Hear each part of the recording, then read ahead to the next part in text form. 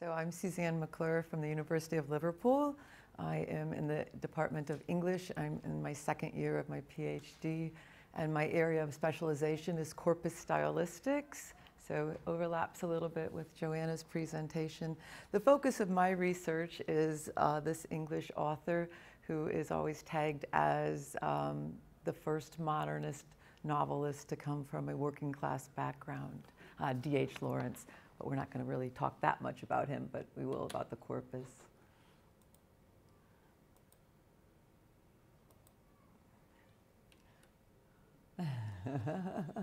Work. Oh, was it the end? That was the problem. Yeah. Sorry, gang. We'll do this again. Oh.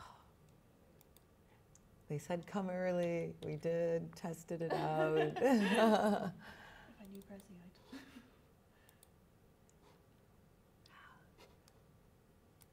There. Nope, because that goes backwards. All the way back. Oh, yeah. We could do. Yeah, perfect. Hey! Takes a village. Okay, in particular today I'm going to talk to you about creating a methodological approach to creating a literary corpus. I use the word heritage because I am only focusing on novels published between 1911 and 1928.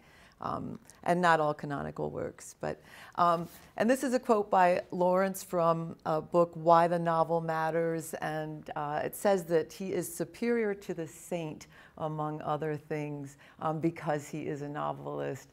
And I don't study Lawrence because I think he's a great writer or novelist. I study Lawrence because I think he's a really interesting person, and he said a lot of really interesting things as well. Okay, so corpus stylistics, relatively new field, 15, 20 years or so. And this is a definition from Paul Simpson, who I'm lucky enough to have him as my supervisor. What I like what he says here is that sometimes we get eye-watering swaths of textual material that we get to analyze because we have it in a corpus. For me in particular, and this is my own little diagram of how I look at it, is that it takes linguistics, which is the study of the structure and meaning of language. It takes stylistics, which is the study of literary style. It needs technology, as Paul mentions, and then it needs a corpus. And with that, you can then do quantitative research, which hopefully leads you to then your qualitative research, which is more about the close reading and delving into it. To create a literary corpus, you obviously need digital literary text. There is an abundant publicly available means of getting novels out there. Project Gutenberg is probably the most popular. One thing to keep in mind when getting novels or text from this website is that there's one in America, there's one in England, and there's one in Australia, and the copyright laws differ between the countries. So doing your research, you need to make sure that you got it and from the country that you're in, that you're doing your research. There are other public domain websites as well. So once you have your text, you can then tag it, and this is a concept that sounds a little bit unusual if you're not familiar with it, but I'll show you a video of what the tags actually look like. But what you're doing is you're taking the digital text and you're running it through some software, linguistic software. Multidimensional analysis tagger, that's one of my favorite. What that will do is it will tell you the style and the genre of the text you're analyzing, and it's based upon somebody called Biber's dimensions. If you're going to create a corpus of romance fiction, you probably should make sure that all your texts that are in that corpus are classified as romance fiction, and this software helps you do something like this. It also uses the Stanford part of speech tagger, and then it adds an additional layer on top of it, and I really like how it tags for part of speech, more so than some of the other software. W-Matrix is out of Lancaster. This one tags part of speech, but it also does something quite unique, and that is it tags every word of your corpus with its semantic meaning, your semantic domain. And I'll show you how that works as well in a little bit. Wordsmith is very popular. That does keyword analysis, concordance analysis, cluster analysis, so on and so forth. And then Antcock is pretty popular. Antcock and the multidimensional analysis tagger, those are both both free. The other two have licensing issues. So that's the software I use in my research. There's a lot of other software out there, and we'll look at what this software does to your digital text. My corpus is Lawrence's 10 novels, and then you really always need a reference corpus. It's great to say that Lawrence said this or Lawrence did this, but it's best if you can compare it to his contemporaries. So in total, I have 95 novels totaling over 9.7 million words. So 10 are Lawrence's and 85 novels are his contemporaries, published between 1911 and 1928. How you take these texts off of the Gutenberg website or wherever and drop them in for analysis is up to you. You had an Excel spreadsheet. I use Microsoft Access. Microsoft Access has a 2 gig limitation, and what you're doing is you have the text. The text alone, these 95 novels, they were over 50 megabytes of data. Well, now I've got them all tagged by semantic domain. I've got them tagged by part of speech, so on and so forth. So it would have exceeded the access limits. So instead, I have individual databases with one front end that we'll see in a little bit. All total over 2 gigs of data. That was about a year ago, so I'm sure that's much higher now. And this kind of illustrates why you need a literary reference corpus. Looking at the semantic domain, fear and shock for Lawrence, I compared that to the literary reference corpus and their usage of words that implied fear and shock. And it ended up with a log likelihood of 399. Statistically, any log likelihood over 3.84 shows that it's significant, and it's not just due to chance. So for Lawrence to have a log likelihood of 399 when it comes to fear and shock, that means he was writing a lot about this subject. And it's this type of quantitative data that then can lead you down the qualitative path. Just knowing this, okay, well, maybe there's a paper in there or something. What was Lawrence talking about? Why did he need to talk about fear and shock? Historically, what was going on at that time? So. And this is just a little video to visualize this whole tagging thing. This is my front end, and what we're going to look at is just these drop-down lists. Now, these are the multidimensional analysis tags for each word.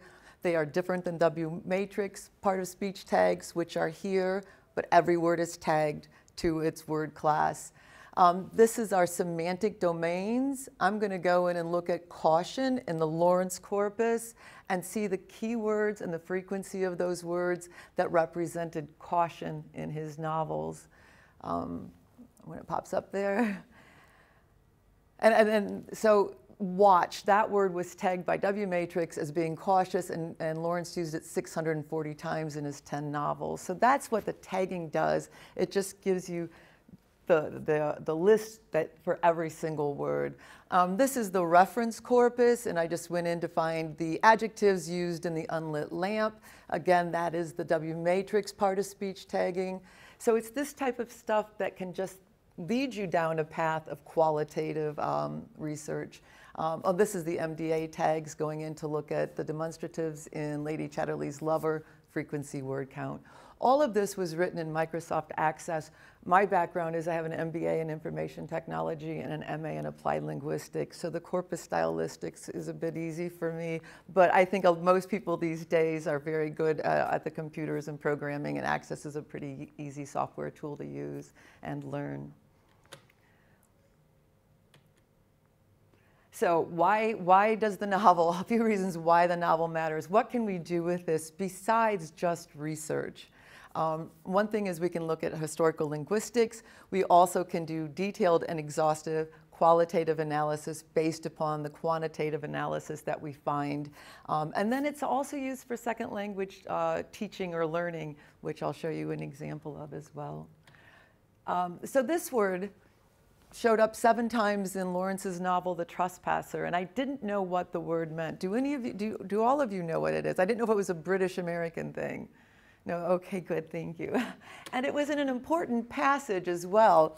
The main character is going to kill himself, and he's going to do it with a strap from this, and I don't know what it is, but this is an illustration of bit of the historical linguistics. That word was first recorded in 1553. This is the sentence it was recorded in. The spelling was different then. And I was very happy to know that they consider it a band 4 word, which means it's only used 0.1 to 1 times per million words spoken today. So it isn't a common word. So the corpus stylistics, corpus linguistics can pull out keywords that allow us to go back and research the word's historical usage. This was a study done by Malberg and McIntyre on the novel Casino Royale. And what they found, now they used the W-matrix semantic domain tagging software for part of the research, as well as the keywords, which I think they may have used Wordsmith. But what they found from the W-matrix tagging was that anatomy and physiology, now that's a semantic domain that W-matrix has, that they found that there was a lot of body part nouns mentioned in Casino Royale. And then you look into it, is that significant in literature? It is. And then we come down here with, again, another example of why the reference corpus is important. It's showing that Fleming used body part nouns much more often than his contemporaries. So, and that was what their paper was published about, was the body part nouns in Casino Royale. This is some research I did. They say that Lawrence is a very polarizing author. He's always talking about opposition and oppositeness and so on. So I looked at what literary critics had to say, and these are different critics, and these are different words that they use to describe the things that Lawrence was talking about with his polarization. And then using W-matrix again, I went in and you can say, okay, how does W-matrix tag the word attraction or repulsion? And what you find is that it tagged it as 04.2, which is judgment of appearance. That's just the category. Then you can go and work backwards and you can say, okay, I'm going to find every word that was tagged 04.2, judgment of appearance. I'm going to go find the frequency in the novels, and then becomes the qualitative nature of it and the close reading. What was he really talking about with repulsion and attraction? So another example of using W-matrix semantic domain for research. And then as far as language learning, this is a project called Click Dickens. It's out of the University of University of Birmingham. And it was Michaela Malberg's, I think her PhD thesis was based upon the creation of this. It's now a huge project. It is available publicly as well.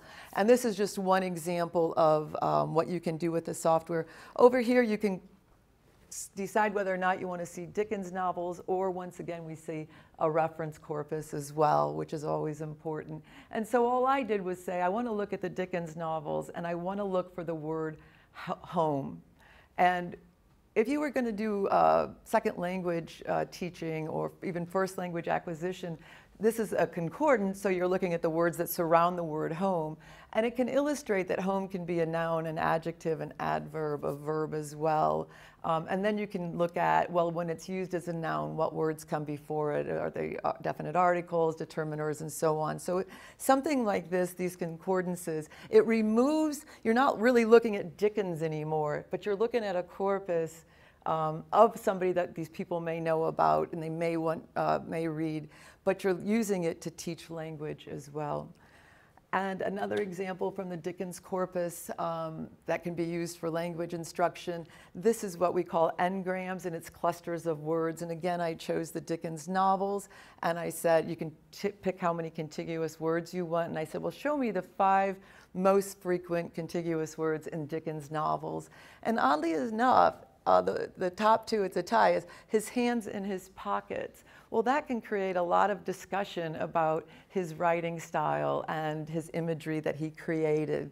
The next one is in the course of. So then you could talk with your students about prepositional phrases. A lot of these are prepositional phrases. So it's an interesting way to use literature to study language as well.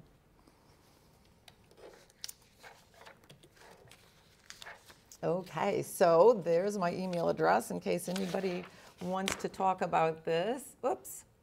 I have have to hit play.